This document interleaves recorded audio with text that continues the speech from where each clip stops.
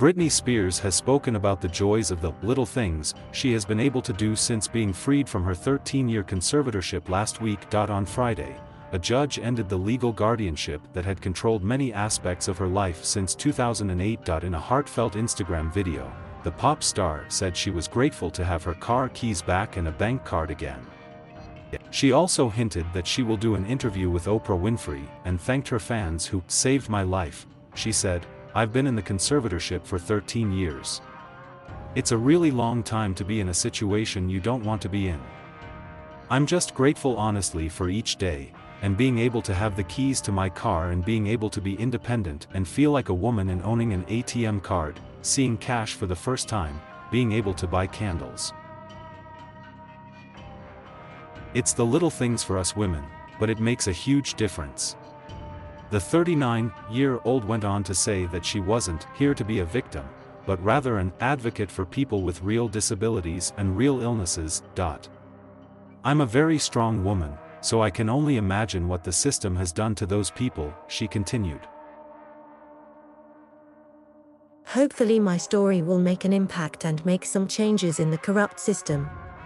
The conservatorship was set up following concerns about the Baby One More Time and toxic singer's mental health, and gave her father and others control over many aspects of her career and personal life. She recorded the video in the same spot in her garden where she has taken many social media photos and videos in the past, but without previously speaking about her situation.